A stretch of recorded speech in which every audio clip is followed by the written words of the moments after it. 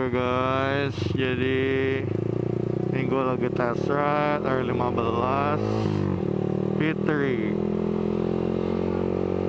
Jadi motor ini tarikan bawahnya enak. Oke, begitu aja, selesai guys, thank you. Dah, bener dah. Canda.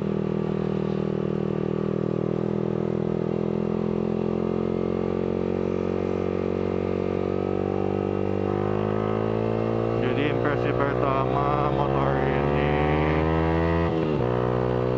nunduk banget, terus gede tapi ringan karena 150. BTW ini knalpotnya pakai Villan yang lagi naik daun karena dibeli Mas Dendi Mas buat ZX25R. Jadi kalau gua perhatiin tuh knalpot Villan itu mirip sih sama R15, kayak bentuknya sama-sama semua gitu tapi cuma beda label. Saya juga bingung jadinya kenapa bisa begitu.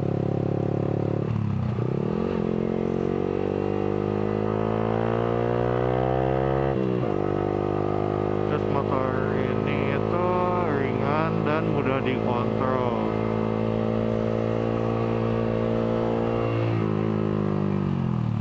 Terus knalpotnya itu menurut gua berisik banget, menyedihkan.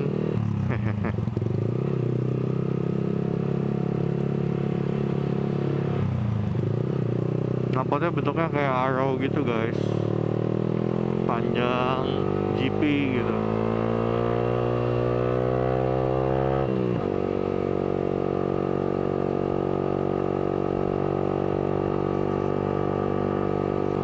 Udah lama gue nggak bawa 4 tak 150 cc 1 silinder itu kalau dilepas gasnya engine brake-nya gitu guys.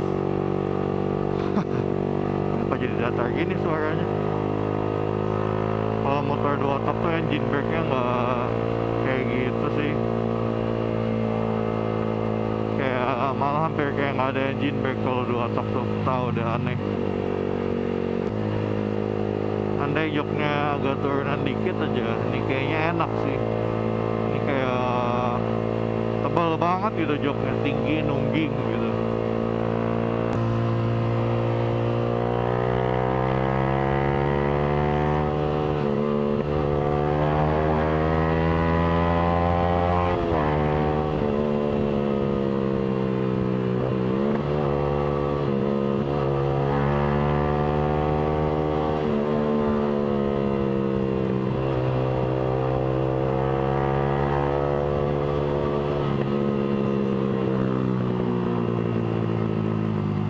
Rem bloknya temen gue nih gimana dah, popong gitu anjir,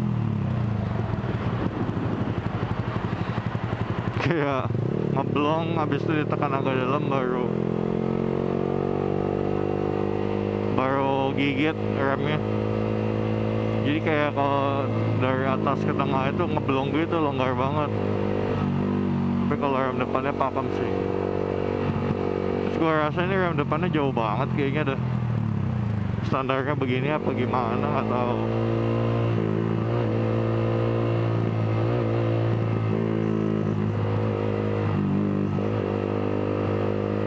Kalau koplingnya enteng banget guys, soalnya ini motor asli slipper clutch.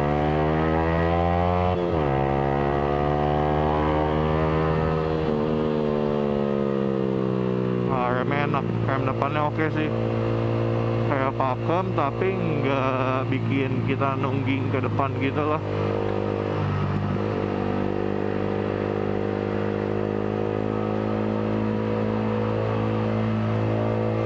Terus buat shocknya yang pasti ini nggak terlalu empuk sih, stabil.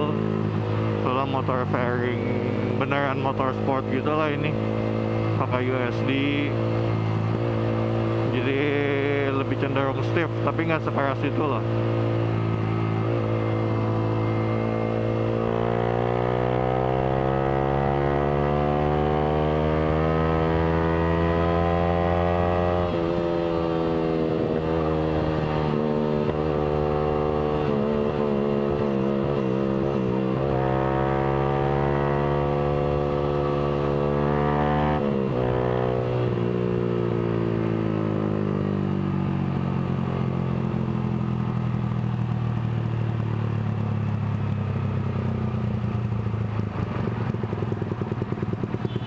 Wah, ini sih rem bawahnya beneran ngeblong.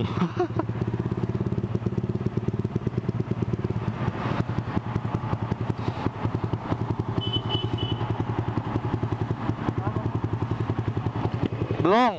Ngeblong. Enggak, dari pertama bawa.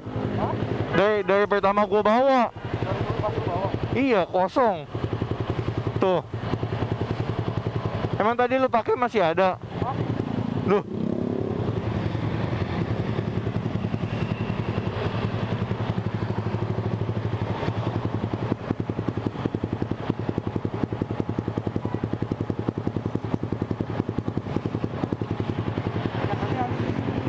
Apa?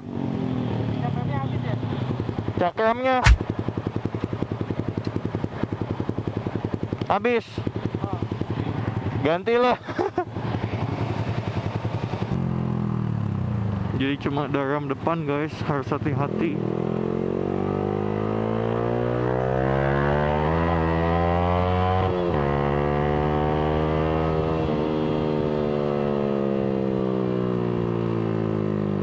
R15 motor mahal tapi terlaris ini guys. Saya juga bingung kenapa 35 juta bisa beli R25 second guys. R25 250 cc 2 silinder. Bisa beli R25, MT25, Ninja, Z250. Kalau yang beli second oke lah, harganya ini 20-an. Tapi kalau yang beli baru guys, ampun. Saya sih mending beli second 2 silinder 250.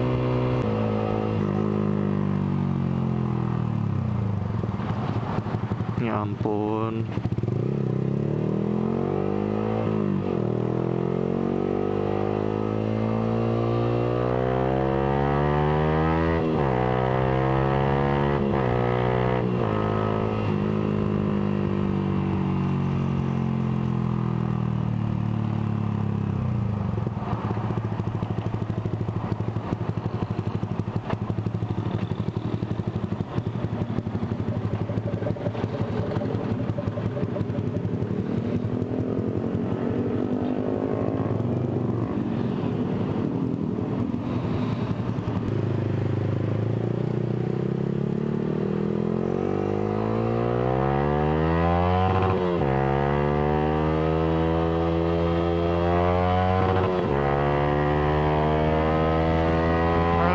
Let's go.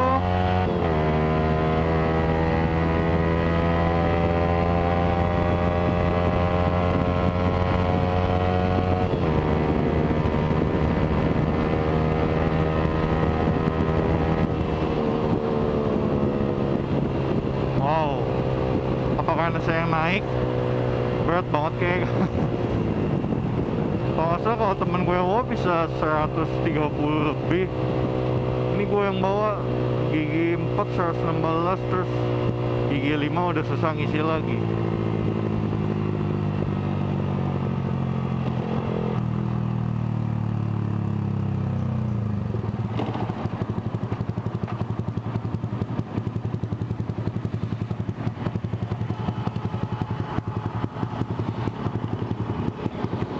Bener-bener nggak main. Coba aja injak. Kosong kan? Ya. Ada deh, ada. Ada kan ya? Tadi kosong. Di aneh sumpah. Tiba-tiba ngisi. Tadi gua ngeliat tuh kayak kok injek terus. Kenapa kan? Hah? Gua pikir takutnya itu ngedol kan tadi. Iya ngedol tadi. Gitu kan? Tapi sekarang udah ngisi lagi nih. Aneh. Aneh sumpah. Tapi udah ngisi ya? Udah. Tadi kayak enteng banget, ini udah ngisi tuh, udah ngerem. Bisa gitu ya.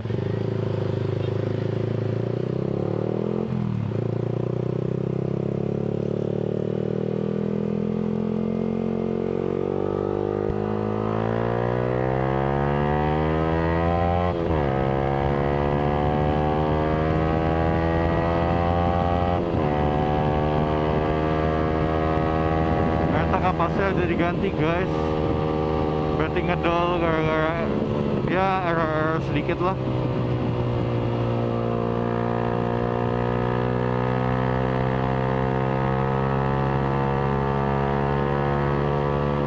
Barusan gua nginjak udah ngisi lagi tuh. Tuh, aneh dah. Bisa gitu.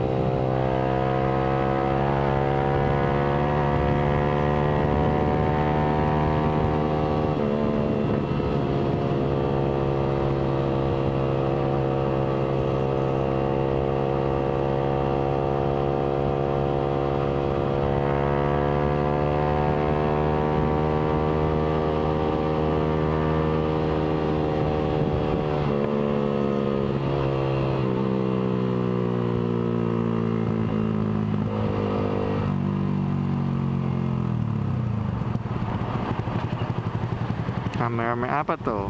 Ada polisi lagi.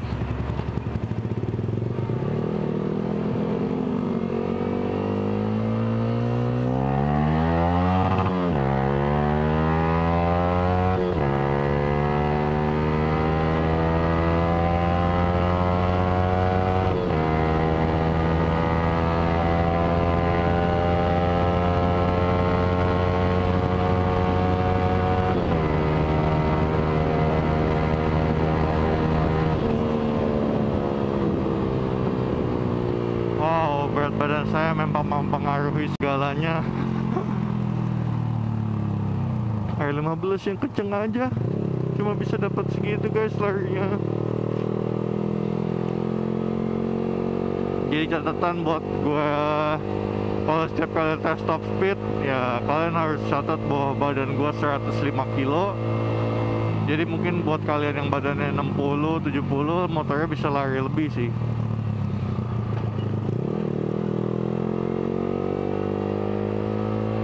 Jadi R15 ini kalau yang gue rasain sih ya mesinnya itu dia tarikan bawahnya enteng, tapi terus kalau udah ke tengah sampai ke atas itu dia linear.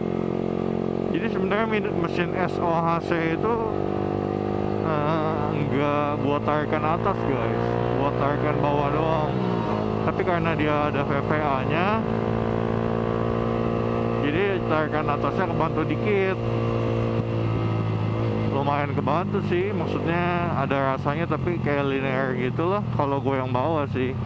Dengan bobot gue segini ya, gue nggak tahu kalau beda bobot pengendara ngaruhnya banyak nggak.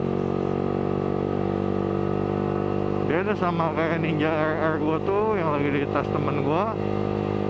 Itu kalau gue betot RPM atas malah lebih kencang daripada tarikan bawahnya. Ya itu karena 2 tak sih. Tapi GSX-R pun begitu, dia karena mesinnya overbore. Kalau ini kan mesinnya square, jadi wajar kalau tarikan atasnya linear. Kalau GSX-R itu overbore, tarikan bawahnya berat, terus tarikan atasnya ngisi banget, napasnya panjang. Jadi GSX-R itu rasanya udah kayak 2 tak lah. Cuma emang gak se-powerful 2 tak sih.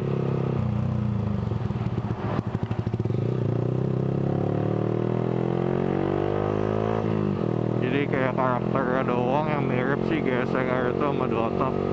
Tarikan bawah berat, tarikan atasnya gila gitu. Beda kalau ini SOHC, terus mesinnya square. Nah dia itu tarikan bawahnya oke, karena SOHC. Terus tarikan atasnya itu harusnya berat, tapi karena dibantu sama VVA ya jadinya lumayan ngisi.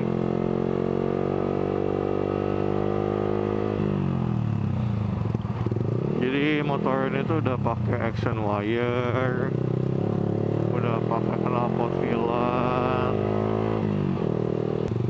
terus ini udah pakai pro guard dari CR7. Kiri doang, kanannya ada, kanan doang, kirinya nggak ada.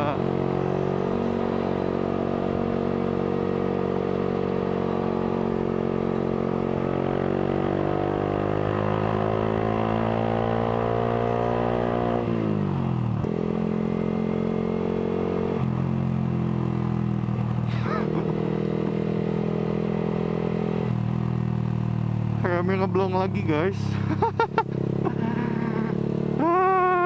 Oke, sampai di sini aja tes ride-nya.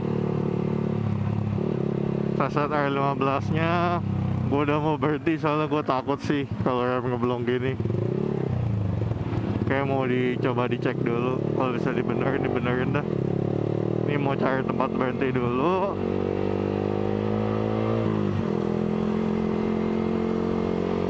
Oke guys, begitu aja vlog gue kali ini. Terima kasih sudah menonton sampai akhir. Jangan lupa like, comment, share, dan subscribe. Thank you.